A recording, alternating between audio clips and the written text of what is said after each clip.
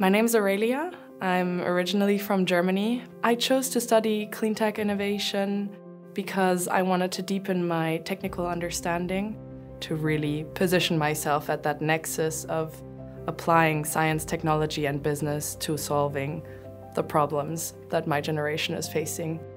I'm Sandra, and I grew up in Singapore, a forward-thinking island nation where I learned early on the importance of climate adaptation.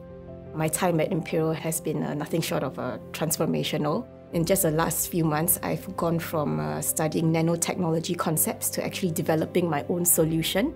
So what is special about the Masters of Science in Cleantech Innovation is that it is a collaboration between the Grantham Institute and the Dyson School of Design Engineering, which is what you feel throughout the curriculum. It really brings together the best of both worlds, essentially, to apply the principles of design engineering, really forcing you to think outside of the box, empowering you to really come up with wacky ideas and play with them and test them to come up with innovative solutions.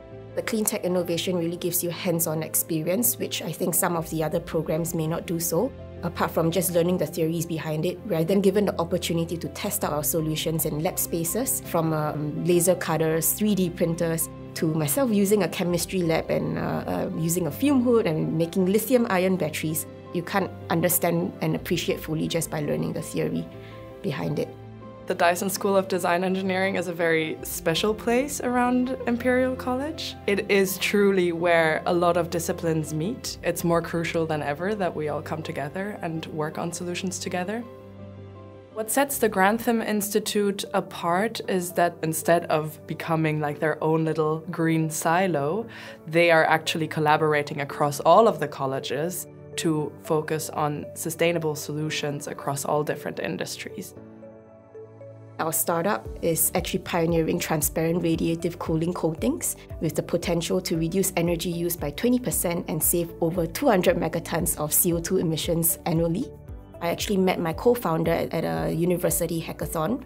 We then managed to secure the backing of Imperial Solar Coatings Group to use their lab space at White City. They are actually guiding our prototyping as we participate in pitch competitions.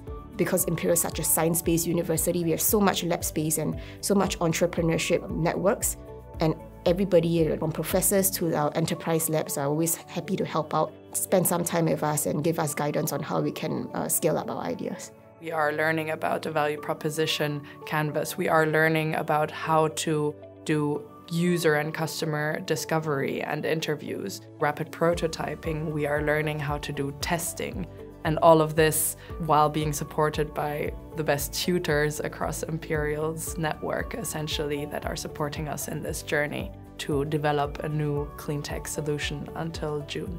I didn't come from a scientific background, but here I am developing a startup in radiative cooling coatings. So I think everybody should feel that they have an opportunity to make an impact in climate space.